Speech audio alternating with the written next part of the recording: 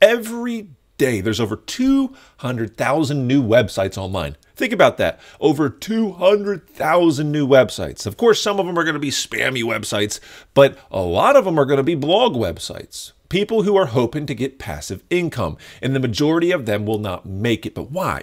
Why won't they be able to drive this significant amount of traffic, a considerable amount of traffic to the website to make passive income? Why is that? That's what we're trying to crack here in this channel, and that's why I made this video, the 10 things you can do for SEO on a new website. And SEO is this, how we get people to your website. So let's jump into it. Tip number 10, so we're starting from the top, we're going down, more valuable as we go on. So tip number 10 is to have a fast website, for goodness sake, because if you have a how many times, let me just say this, how many times do I have someone reach out to me, a potential client, and they want to do SEO work because they understand the value of getting more traffic, but their website is molasses slow, right? That's a big problem. You have to have a good foundation when you're starting a website. How can you do that? You know, have a good theme, a lightweight theme. I use Astra Pro almost exclusively for all my websites. Why? It's lightweight, it's customizable, it's good. Now, if you have an existing website, no problem. You can check this. Go to Google Site Speed Test. Type that into Google. You click on the Page Speed Insights, type your URL in here, and it's going to spit out a result. Right? Mobile, if it's above 60, you know, I'm okay with it. Even 50 we can work with. But if it's like in the red majorly, you have a problem. Now, tip number 9, very, very obvious. A lot of people talk about this, but a lot of people get it wrong, is pick the right niche. This video here goes into 10 good niches to consider, right? Check that video out after this video. But if you pick the right niche, you are going to propel yourself for more success. You're going to have less boundaries to break through, less competition, an easier time. Tip number 8 is pick an expandable topic to talk about initially. Pick one thing, and write 30 to 60 blog posts about that one thing. But here's where everyone gets mixed up. It's an expandable topic. What does that mean? Here's an example. Bonsai Mary, one of my experimental websites, we're writing about philodendron right now. Very cool plant, very beautiful plant. When I am done my articles, whatever it may be, I think I'm doing about 200 on that, I'm going to move to another indoor plant. That's expandable. The website can be about indoor plants, right? But I'm going to talk about one plant to begin with. So with your niche, talk about one thing initially on your website. Don't talk about a ton of things, right? 30 articles for one thing. Move on to a new thing. 30 articles. So you need to go deep on a topic. Stop doing a shotgun blast on everything. That's not going to work as well. Tip number 7, almost equally as important, is structure your initial content push. Have you ever played the game, right? 52 card pickup. Have you ever played that game? 52 card pickup. You take a bunch, it's just like a joke kids play on each other.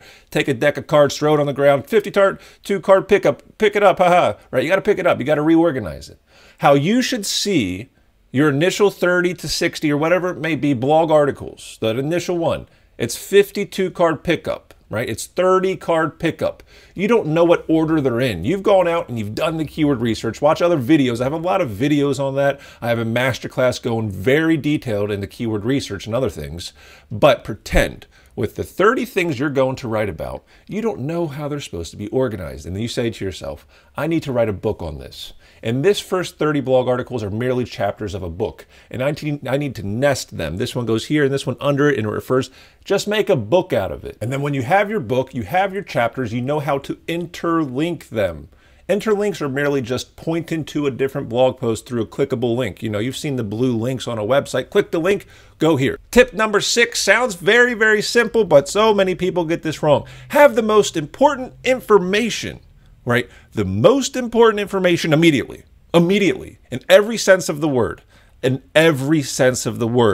right? If you have a sentence in the beginning, right under a header, here's your header, blah, blah, blah, blah, blah, and then your paragraph text, have that keyword that you're going for immediately, ASAP. Furthermore, the most important information of that blog pertaining to that keyword needs to be high in that article, right? Because that's what Google says in their guidelines. Supplementary information is supposed to be down here. The most important stuff, do not bury the lead. Do not make someone wait for the important stuff because Google cares. Users care. This is going to help you immensely. Tip number 5, right? You're going to be surprised at this one.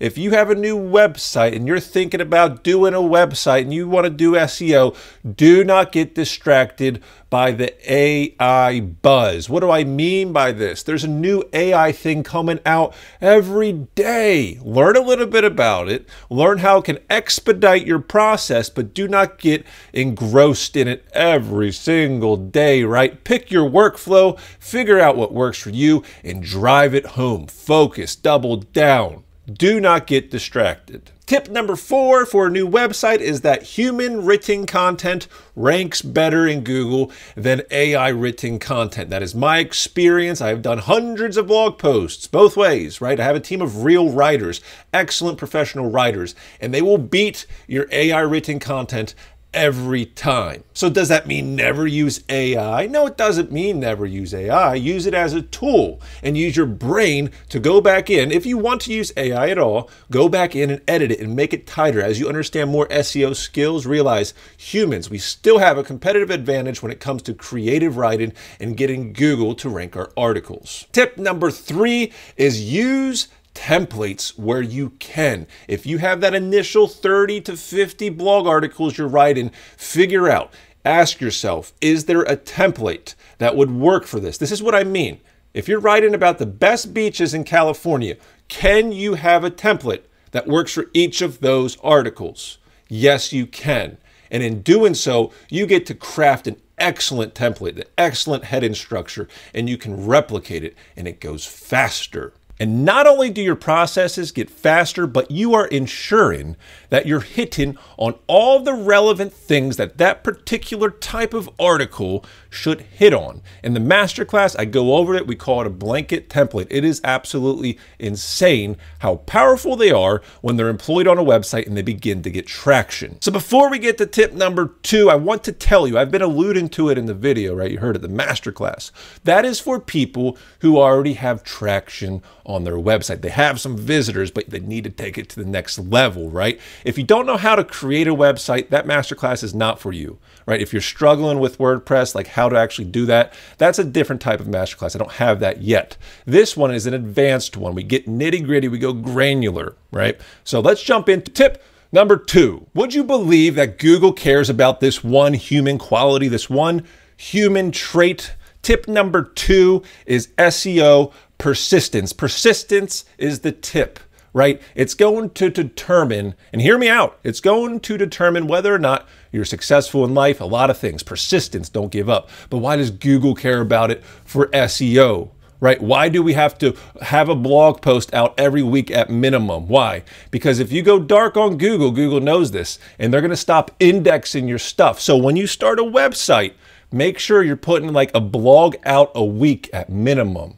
Preferably 2 to 5, right? I think a new blog, in my opinion, you can put 5 blog posts out a day without Google dinging you. If you start to do AI content, you're doing 10, 15 a day, then you're playing with fire. And if you're playing with fire, you're doing these huge amounts of blog posts, you might as well consider that URL, that blog, gone already. Count it off as an experiment if you're doing a new website with more than 5 blog posts a day. Rule of thumb, just trickle them out as you start a website. But once you start a schedule, right? Google knows what my YouTube schedule is, right? YouTube is a product of Google. They know I do 3 to 5 YouTube videos a week. If I want to be successful on this platform just as a blog, I need to maintain that because not only are my users expecting it, but Google is expecting it too. Tip number 1, keyword research. Keep it simple. Keyword research. I'll say it one more time. You need to learn how to do proper keyword research or you're not going to make it.